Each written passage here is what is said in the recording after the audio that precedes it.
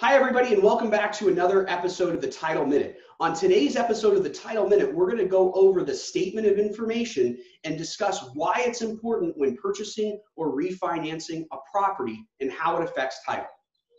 Now, the statement of information is required for every buyer, seller, and borrower of real property.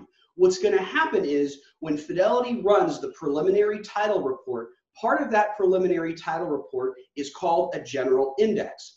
The general index is a database that includes liens and encumbrances such as judgments, child support liens, tax liens, things like that. It's run by the government. And what happens is if our borrower, seller, or buyer's name shows up within that general index, it's going to show up on the preliminary title report.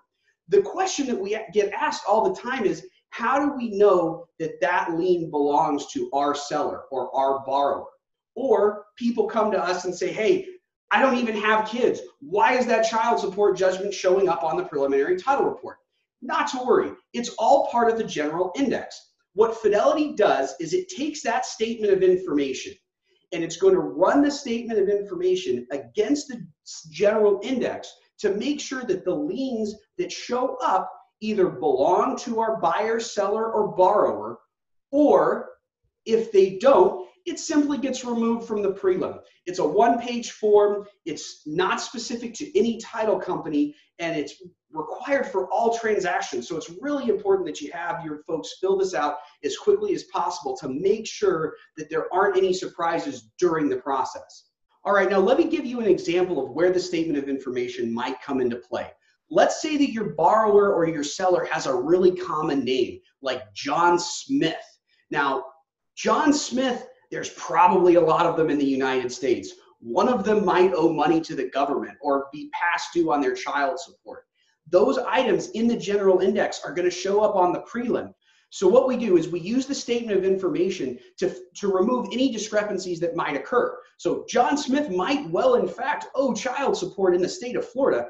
It might not be our John Smith that's selling the property. And that's how we use the statement of information to fix any of those discrepancies.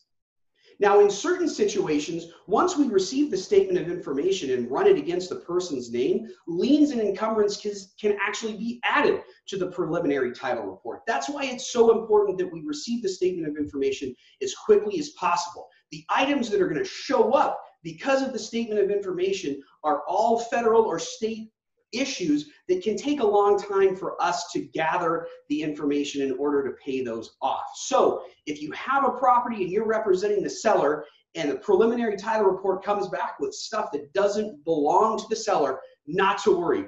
Fill out the statement of information, get it back to us, and we'll take care of those discrepancies. That's why we call it a preliminary title report. If you have any questions on how those items can show up and affect your prelim, or you just need a copy of the statement of information so that you have it, be sure to reach out to us. We'll be here to help. Take care.